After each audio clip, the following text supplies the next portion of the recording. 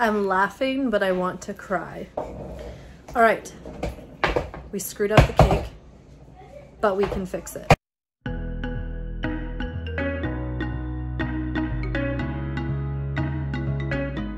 So, it's time to do step 2 of the cake, which is assembly of the cake. And we are going to do Jonathan's. We're gonna finish Jonathan's whole cake before we start Jordana's, just so that way his cake is done by tomorrow. All right, guys, we are going to be using the buttercream recipe from the vanilla cake website. I was thinking about whether I wanted to put like a layer of chocolate icing with some vanilla icing, and like I feel like a lot of kids are fine with vanilla cake and vanilla icing. Some like chocolate, some don't. I'm just gonna keep all of the icing vanilla icing, so that way if they just don't like the chocolate icing, which like I'm not a huge fan of chocolate icing, so if they don't like it, then they don't have it in the layers and they just don't eat their chocolate layer. So we're gonna do that, but we're gonna keep the icing white on the inside, so when we're attaching the different layers, it's all gonna be white icing. And then the outside is where we're gonna color the icing, which I've gotta see. I'm really hoping I still have that food coloring. So for one batch of icing, we need 1 cup of butter, 3 cups of powdered sugar.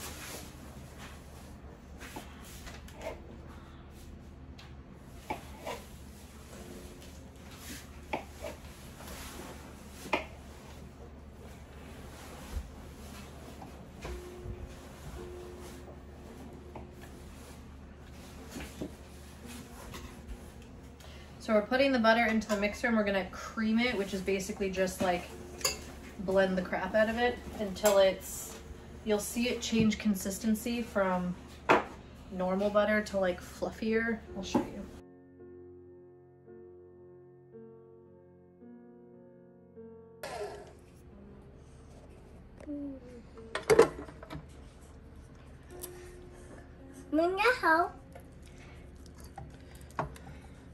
See how creamy that is? Yep. Hang on, buddy. I did that. You see it? Yep, I did. Good. So we're just gonna wipe the sides down.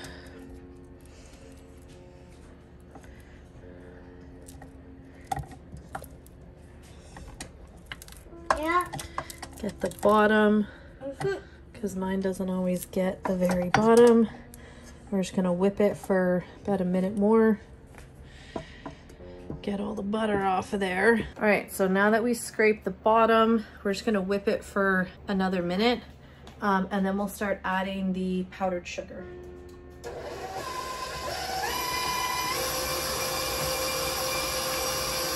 I have this on setting 5.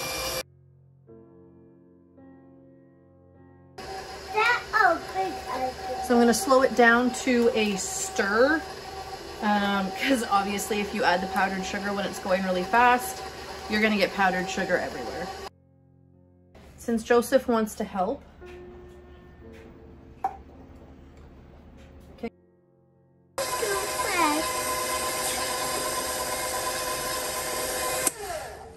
So I'm gonna show you as we add in the next. Here, Joseph. Keep it in the bowl. I will. Hang on. No, not yet. We need one more first. Oh, wait.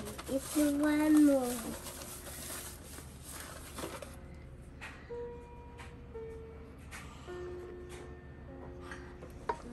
Hang on. That wasn't quite half a cup. But not half. There you go. So that's 2 full cups in there. Just one. Just once. Leave it. Actually, one more. There. That's it.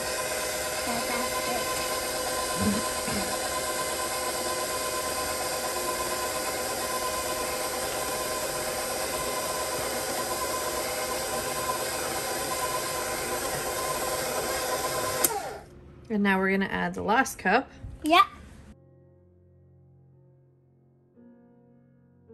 We need some vanilla because it calls for 1 tablespoon of vanilla, up to 3 tablespoons of milk. Only mine. We're gonna start with 1. And we're gonna see what it's like. Yeah, we're gonna give it a scrape all over just to get all the little bits that are stuck in hiding places.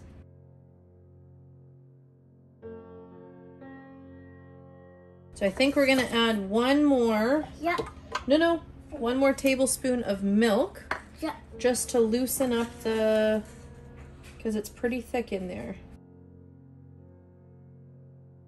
We're gonna start assembling the cake, so I'm gonna move you over a little bit. This is our buttercream icing for putting the cake layers together and all that jazz. So, we have our arsenal.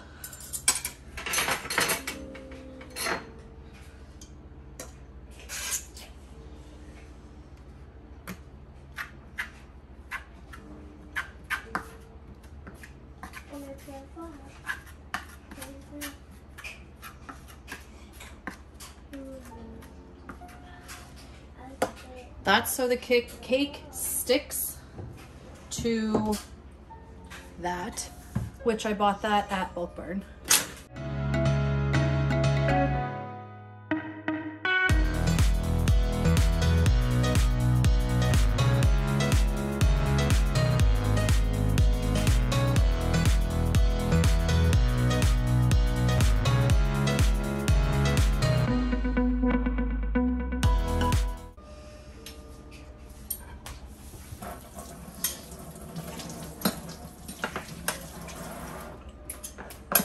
Okay, be careful, please. Watch out. Oh, actually, can you go clean up the Mega Blocks in the playroom first? Leave that here. You can come back, but you need to clean up your mess first.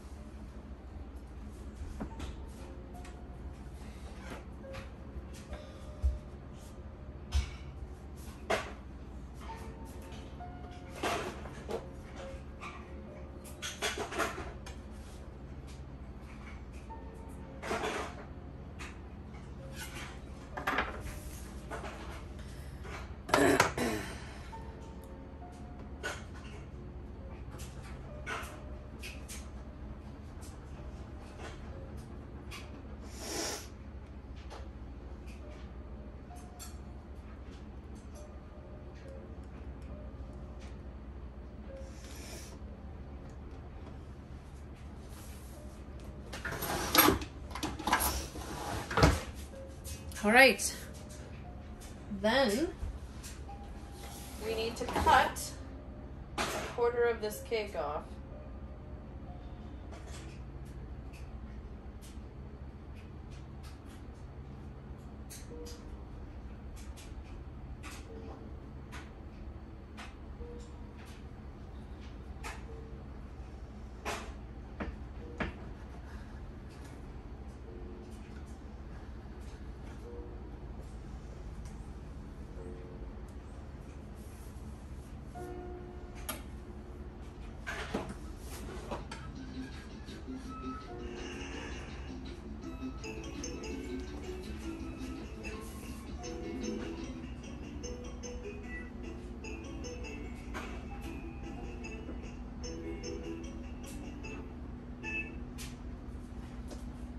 All right, now I'm sure you're like, what are you doing? But if you remember the picture, we're making an army tank, and I have icing all over me.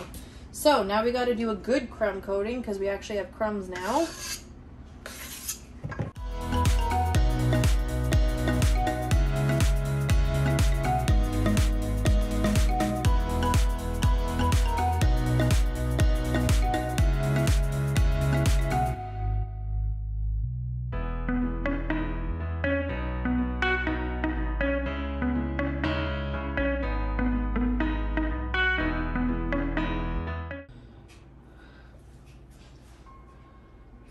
So probably could have cut that a bit smaller, but just to be simple and easy, we are just leaving it like that.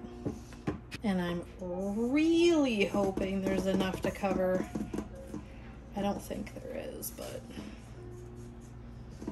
we can be hopeful. And we'll make it work.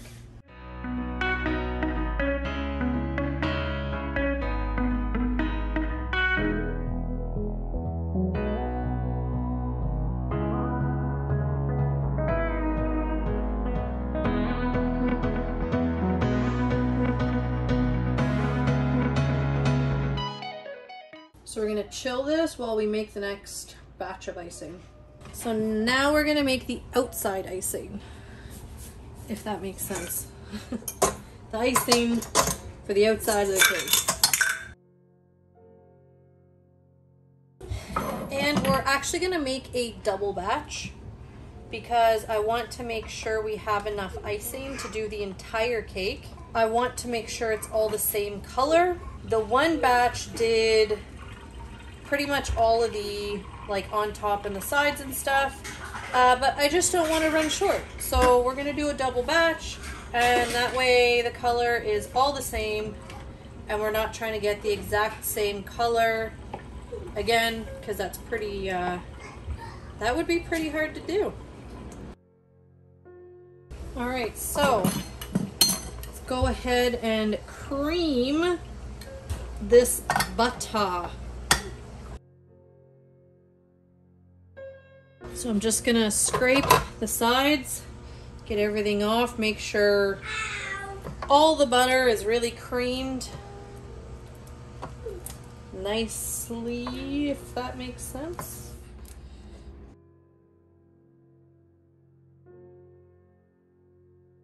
All right, that looks really good. It smells delicious. I don't know, the smell of butter's amazing.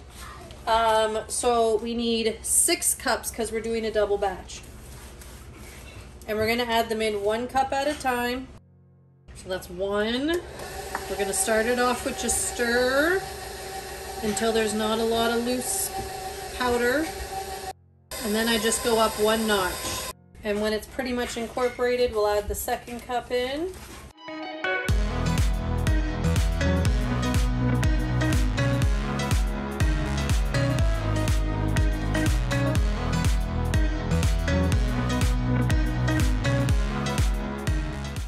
I'm going to add the milk and the vanilla now. So it calls for like 1 tablespoon per batch, so that's 2. But I am actually going to increase it to 3 because when I tasted the last one, I just wanted a little bit more vanilla flavoring in there. So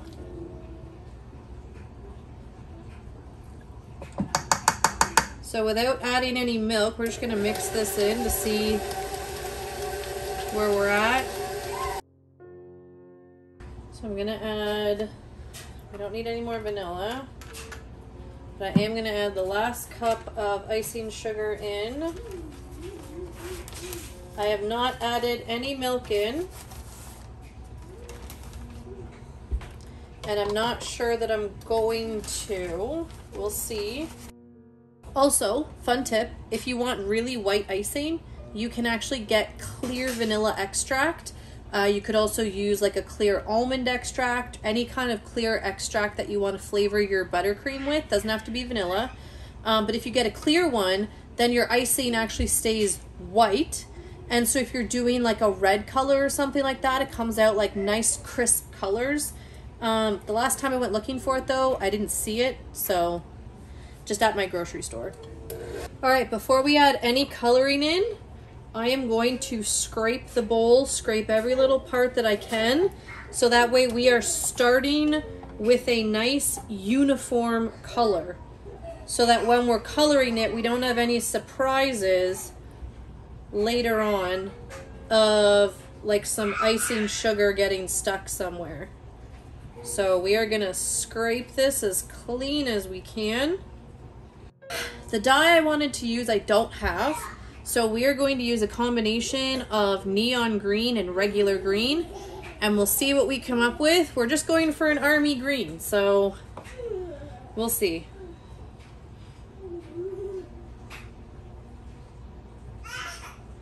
So I'm gonna start with 5 of the regular green just to see what we're working with. All right, that's barely put a dent in it. So we'll do 10 more. All right, so we've got like a pastel green. So let's do 5 more. All right, we're gonna go with like 10 more. All right, let's just see what this lime color does to it. All right, I added 10 drops of the lime. All right, let's see if we can add some more. 1, 2, 3, 4. I think 4 is all we got with some splatter, and this is empty now. We'll add 5 of the neon. Actually, we'll add 10. All right, we're gonna try a couple things because this is coming out like pastel green, I think is the right color. So we just want to try to darken it. So I have a couple things we're gonna try. Actually, I found this. So let's add like 3 drops of blue and see what it does. That's going darker. Let's add a bit more. 1, 2, 3, 4, 5. Oh, I'm liking it. Let's add 5 more. All right, we're gonna go 5 more and then I think we might just call it. It's not quite green. Like it is green. It's still like pastel-y. But there's really not much we can do about it. This is kind of what we're working with right now. And we're gonna scrape everything and see if we can find some hidden food coloring.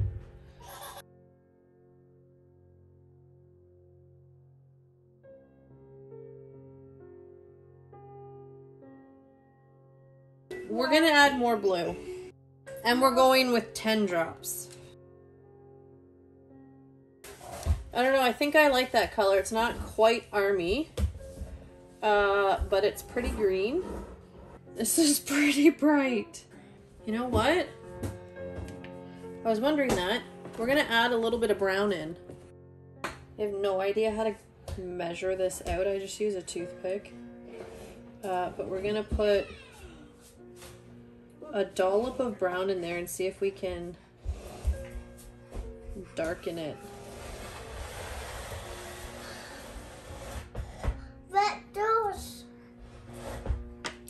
Let's see. Fingers crossed. All right, I think it got a little darker. We're gonna put some more in. Yeah. It's working, so we're gonna add some more. Back up, please, buddy. This'll stain your skin. Yeah. You gotta be careful.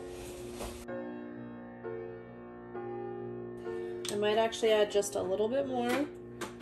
We're gambling here, guys. So we're gonna scrape the sides again. This should be good. You can actually see the difference in the colors right here. That was our old color, this is our new color, and that's a nice color. That's So, a nice color. It is a nice color.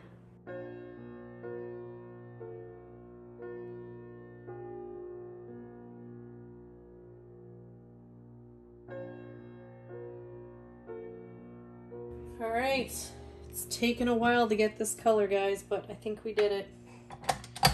We're just gonna mix it up one last time.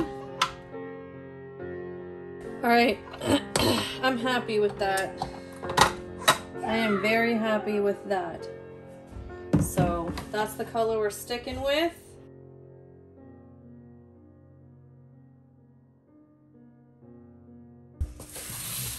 All right, guys, here it is.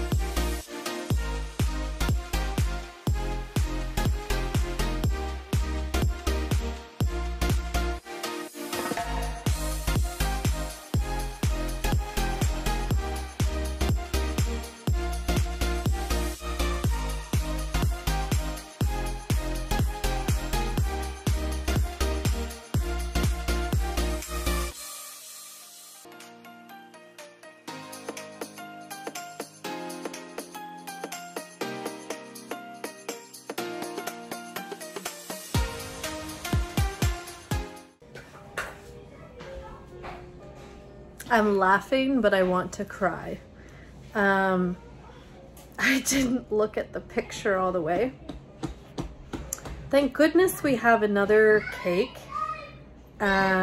because we're gonna need to fix part of the cake. And I'll show you. All right, we screwed up the cake, but we can fix it. And I'm gonna show you how. We just didn't cut it properly. All right guys, our grievous error, we did not leave room to put the tread on the side. So I have a plan. We have our befuddled cake here. That's missing parts. So what we're gonna do is we're gonna cut this to the width of our tread. And we're just gonna slap it on the side. And we're just gonna slap it on the side.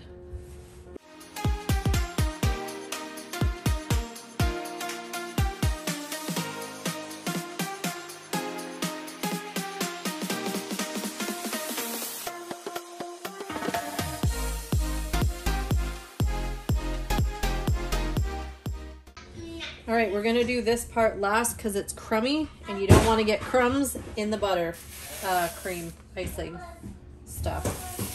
So this one's fine because there's no crumbs on it, so we can do the whole, oh, shoot.